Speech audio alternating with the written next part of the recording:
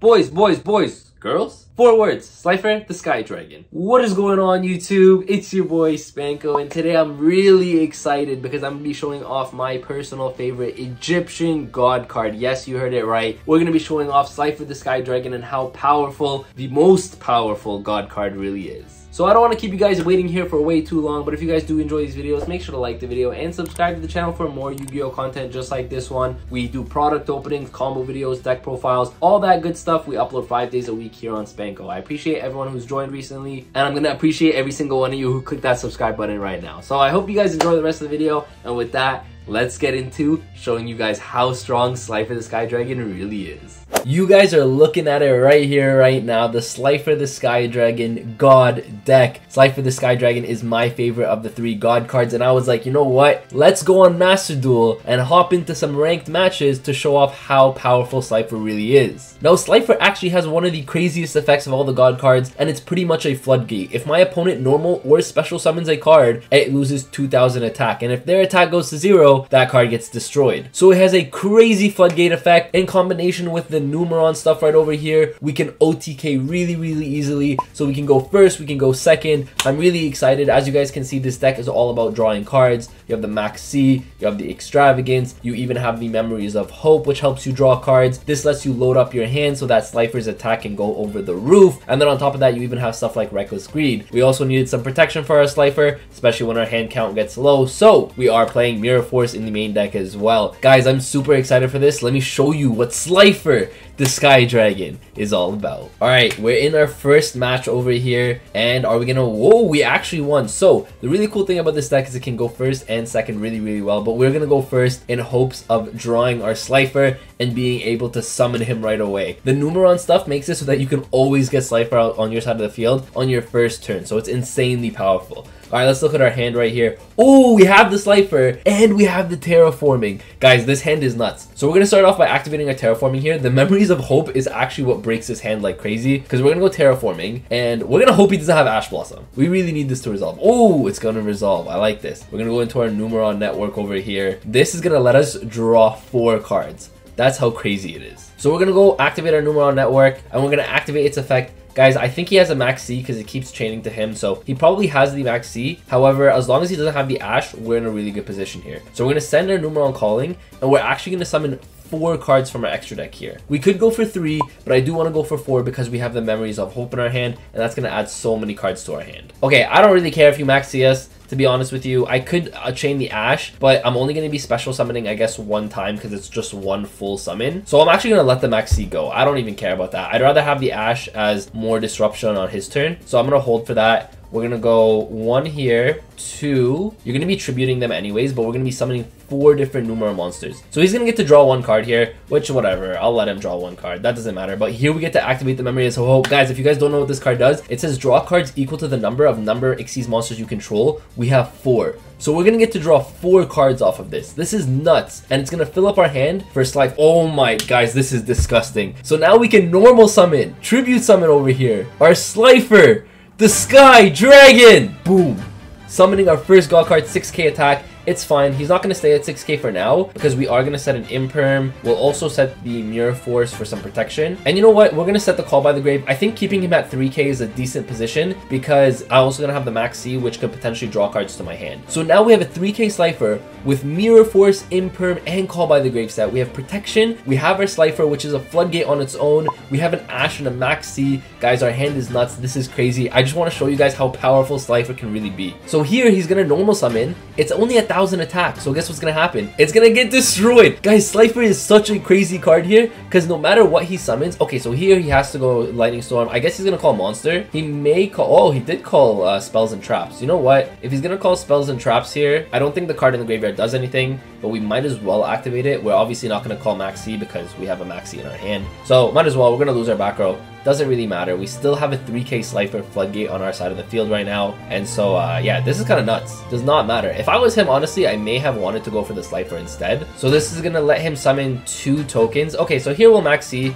We'll see what we can draw into. We're going to go at least minimum 1 for 1 here. And then if he wants to continue, then, I mean, of course, we're going to get to draw more cards. But here now we have the Max C live. We're going to be able to draw off the max C, and we're gonna put Slifer's attack back to 3000. So we drew another Ash Blossom. It doesn't really matter, I guess, but if he wants to continue here, he'd have to go into like a Link 2, which is gonna draw some more cards. Slifer's attack's gonna get bigger. We also have Slifer's effect still, because it literally says that if a monster, it's not once per turn by the way, if a monster is normal or special summoned, it's gonna lose 2000 attack, and if it goes to 0, it's gonna get destroyed. This card's nuts. Like, Slifer is literally the most broken god card. I'm honestly not even sure where he's gonna go with this. So he gets to special summon his Galaxy Eyes Photon, but it doesn't really matter because now we're still at 4k Slifer. It's only 1000 attack now because of Slifer's effect. He's gonna change the turn to us. Okay, this is perfectly fine. So we actually have Mound of the Bound, which is actually really nuts here, because Galaxy has a really cool effect where if you attack into it, you can target the monster that's attacking and banish both of these cards, right? However, with Mound of the Bound, level 10 or higher monsters on the field cannot be targeted or destroyed by card effects. So now Mound of the Bound is going to protect our Slifer here.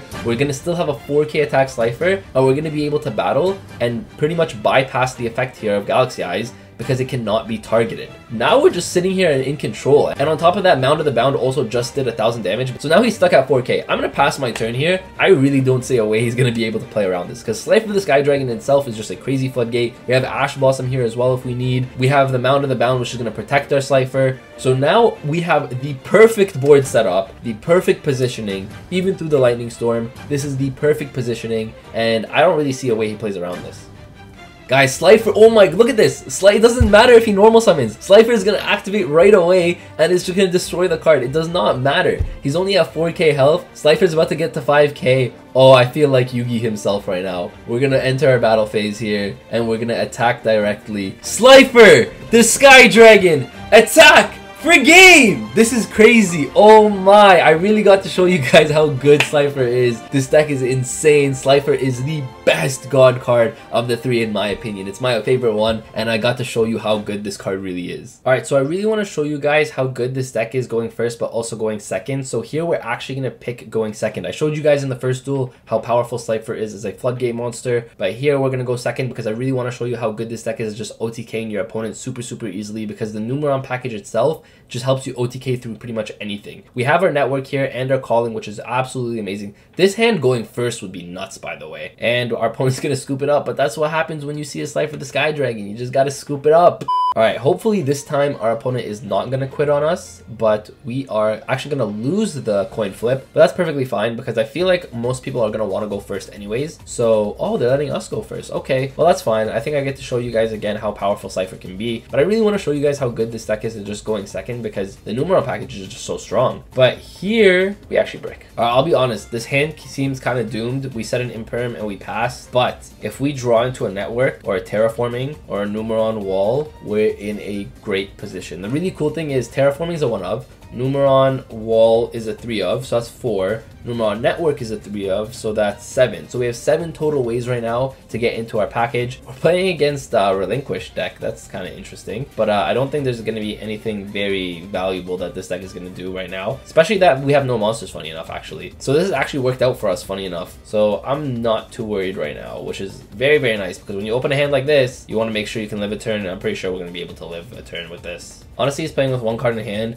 I don't think this card is going to be very significant. I mean, if we don't draw into one of our 7 ways, we draw into Extrav. Oh no, please, I want to draw my OTK button card. Okay, well, we're just going to pass because there's nothing else we could do here. We're going to have to play it slow. Guys, I know this is shameful, but I promise you when Slifer gets on the board, it's going to be worth it. The really cool thing is us bricking actually makes Relinquish not good, because the whole point of this card is to break boards and take your opponent's monsters, but us bricking is actually making this not possible for him, which is kind of really funny. Alright, so it's going to turn back to us. We have so many cards in our deck that gets us to it.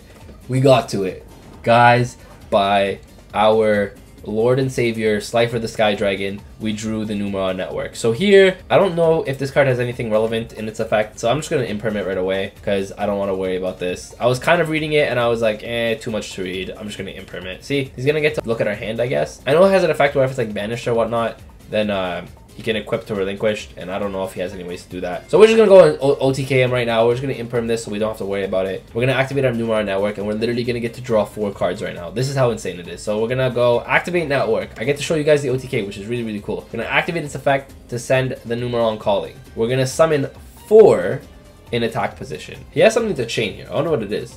Okay, what does this card do? In this card, target effect monster your opponent controls, equip the target to an eyes restrict fusion monster or relinquish control. Okay, so he's gonna get to equip to one of these, I guess. Oh, that's kind of interesting. Okay, doesn't matter. We still have 3. As long as we still have 3, our Slifer is gonna be guaranteed to go through. So it's not a big issue. We're gonna activate our Memories of Hope now to draw 3 cards. We would have drawn 4, but we get to draw 3. Not the end of the world. Ooh, okay. Okay, so what we're gonna do here is we're actually gonna do some pretty big damage. I'm just gonna go into battle phase, and the reason we're gonna go into battle phase is because we're gonna get to trigger off our effects right here, which is gonna do some pretty big boy damage, and we're gonna activate this. This is gonna go get to 2,000. We're gonna attack 2,000 into this, and they're all gonna actually get to go to 4,000, which is really crazy. Now, had I had the 4th one here, had that relinquish not taken it, we would have been able to OTK because it would have been 8,000, but it's fine. We don't get to OTK here, but what we do get to do is, sure, I guess we get to activate the effect and become 8,000. Not a big issue because we're gonna go into our main phase 2 here. We have 3 monsters on the board still, so we are going to summon our Slifer,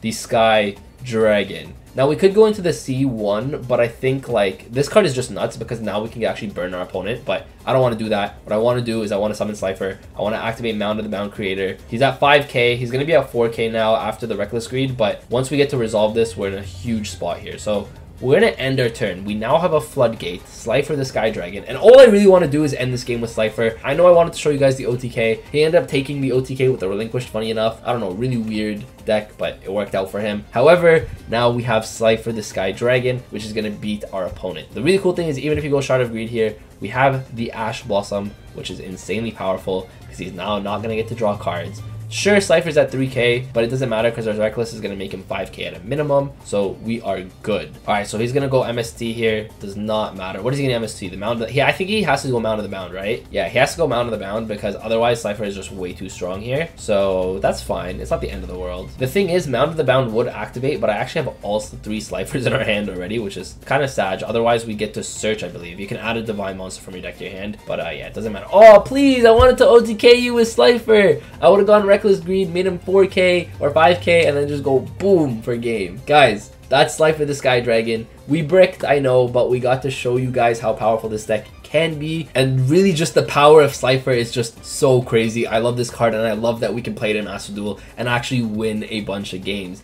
So that is it for today's video, guys. Oh my god, we got to play Slifer, we got to summon him, and we got to win with Slifer. Slifer is my favorite god card, and I'm so excited that I can finally play him in a semi-competitive sense. Slifer is really, really powerful on its own, backed up with some of the Numeron cards, some of the traps that I showed you guys. I love this deck. Make sure to try it out for yourselves, but if you guys did enjoy it, make sure to like the video and subscribe to the channel. Also, if you guys want to see any other Master Duel content, let me know in the comment section down below, because I don't do too much Master Duel content, but if you guys do enjoy it, then I will do some more Master Duel content. I like playing it on my own time, or if you guys haven't checked me out on Twitch, I do usually stream Master Duel as well, so if you guys want to do that, link is in the description. Thank you guys all for watching. I appreciate every single one of you, and with that, Spanko signing out.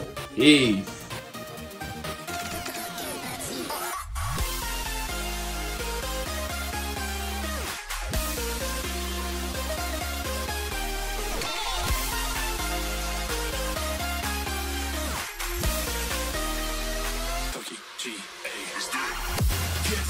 Get up, we want you to get on your feet.